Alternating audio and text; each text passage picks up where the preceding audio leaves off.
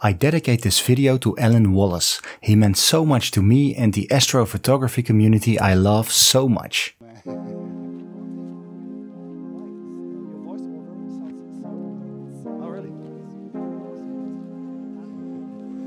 Yeah, and I'm trying to improve on my beard after seeing his first vlog, you know?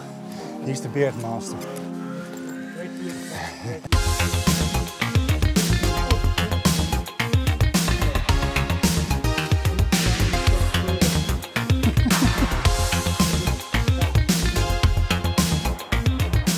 This is a Dutch rock climber.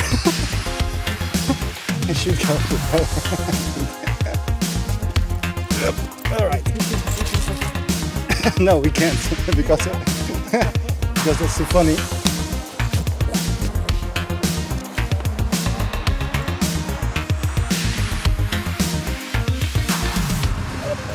Yes, I'm here.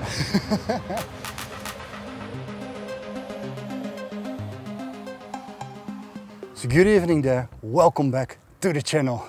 Tonight I'm with a random German guy. We have just climbed this mountain and we're going to wave Orion goodbye. I guess that's me. Yeah, we will.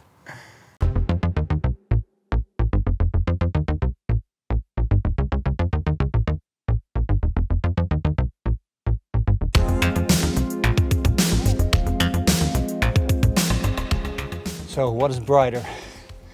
Moonlight or that stupid, bizarre spotlight of a tracker or something behind us? Moonlight is not as bright. Oh man.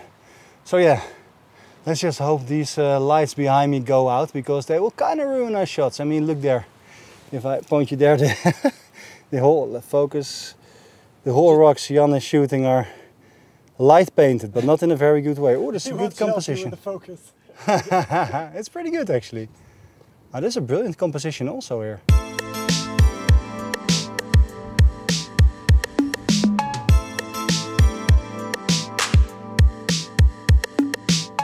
Okay, so while Jan behind you, I'll introduce him later, is getting his foreground shots of this awesome rock formation. He's doing some with Polaris, I think.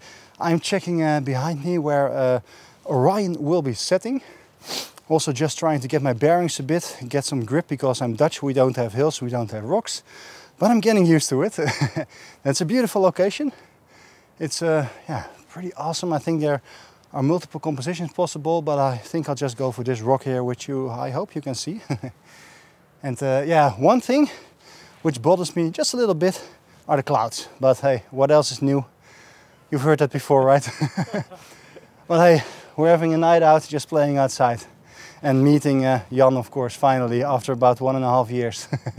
So yeah, awesome stuff. While waiting for the clouds to pass, we continued working on our compositions. Okay, so as you can see, I've worked myself into a comfortable position here on this rock. Orion is getting very low on the horizon now, but I found a really good composition with the rocks acting as a leading line, and you have one central rock just breaking the horizon, and Orion is just a little bit to the left of it. So the rock comes from the left of the frame into the large rock, and then Orion above it. I think it takes you through the scene really well. Yeah, I didn't film a lot until now, because for me it gets it's a bit getting used to where to set up my tripod on these small rocks here, but I'm getting the hang of it. Jan is back there. He is scouting for more compositions. I'm just focusing on this one. I'll do a focus stack and also a exposure blend, I think, because otherwise the lights on the horizon line in the valley will be a bit too blown out maybe. But yeah, so far so good. It's clearing up. So mostly I'm saying the clouds come rolling in, but this time the clouds are rolling out. So that's a new one. Beautiful night. So what is this focus stacking I am talking about? Sometimes it is not possible to get everything from front to back sharp in your photo. This is especially the case if you are close to your foreground subject. As astrophotographers, we are also often working with a wide open aperture to gather more light, decreasing the depth of field further. In these cases you need to make multiple exposures where you shift the focus point a little further with each frame. In the processing you can blend these together for a sharp result from front to back. Now let's go back to location and see how we handle Orion. Okay, so I think this is my foreground's done. And now we're going to set up my tracker here because it's clearing up and I think Orion will look beautiful. It's setting now, so I'll have to hurry up a bit. But first there's someone who still deserves a proper introduction. So here we are. Indeed we are. So I'm sitting here with this random German dude. His name is Jan. Maybe you recognized him. So nice to finally meet. Yeah, it is. We have been talking about this for 1.5 years. But yeah, maybe you can tell me something about yourself. Well, at first, hi mom, hi dad, I'm on YouTube. That is really nice, and especially hello to Mate because he was always looking forward to see me in front of the screen. So I mean, look at his beard, man. No, I'm sorry for the beard, but I tried my best, but that's all it got. Well, yeah, I'm from Germany, from the Münsterland, yep. which is a flat area, and luckily it's not as light polluted as the center of North Rhine-Westphalia, which is the Ruhrpott, which is extremely light. You won't see the Milky Way there at all. It's difficult here as well, but I think it's a bit easier than in the Dutch territory. So I'm really always amazed by your videos and your experiences. Dude. Thanks. Shooting the night sky. I should really check his Instagram and his photos out because he is working from so much light pollution all the time and he's getting 300% detail out of his equipment. I really have no idea how he does it, but somehow he manages. So cheating. That gives cheating. me hope. Just cheating. Yeah. You're just using a James Webb data or something.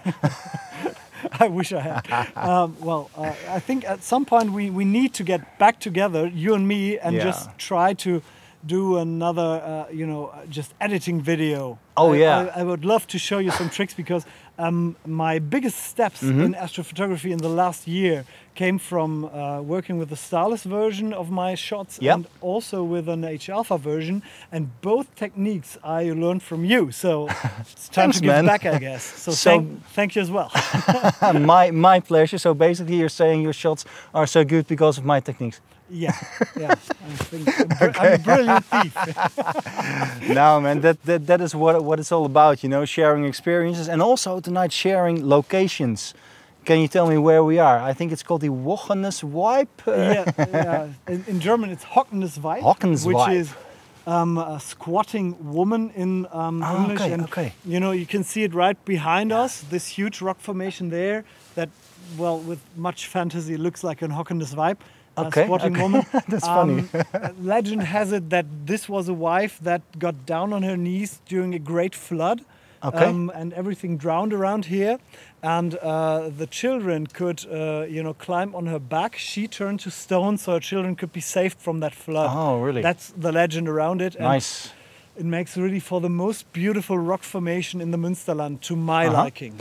Yeah. Nice, yeah, it is beautiful. I mean, I am Dutch, I am not used to any rocks at all. We also have these really small stones which you see on driveways. So when we walked in the forest, I was really flabbergasted seeing the first rocks of 1 meter high. But here, it's just so insane. It's really cool. We are looking out over the valley. We're to the southwest, I think. We see Orion there setting. This might be this time the last time I'm photographing it. We're kind of waving it goodbye for the season. But saying our last goodbyes to Orion, yes. But it's really good. So before we get too comfortable, let's just get our shots in now, and we'll get back to you later, man. Yeah.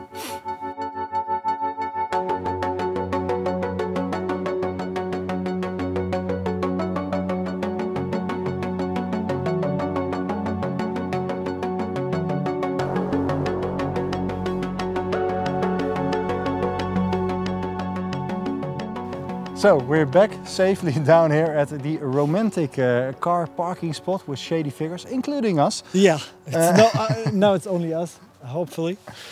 Let's keep it that way. Jan, thanks again. I've really had a beautiful night here in Germany. Really great compositions, I think.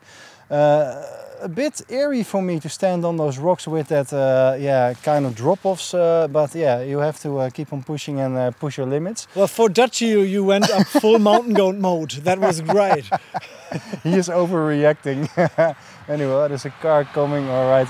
Hey, anyways, if our shots turn out to be any good, and I really think they do, because it looked epic on the back of the screen, especially Jan's, I have to be honest here. Here are our shots, and thank you again for watching. See you on the next one. Bye-bye. Bye-bye. So here is my result, consisting of 3 focus stacked exposures for the foreground, plus 1 with a shorter exposure for the highlights in the valley. The sky is 17 times tracked and stacked, 30 seconds, ISO 1600 at f4. Everything was shot at 14mm. In the second exposure I subtly blended an H-alpha layer from my previous shoot to give it a bit more pop. What do you like more? The extra H-alpha version or just the original, which was all shot on the night itself? While checking out his star trail time-lapse, let's see what Jan was up to this evening. His first result was this star trail image, which I think is very well aligned to the squatting woman rock. This next picture is probably one of my favorites of his of the evening. Not at all because it is the best astro selfie of myself as of yet. Speaking of selfies, take a look at this one. I absolutely love the composition and the amount of H-alpha detail he was able to capture.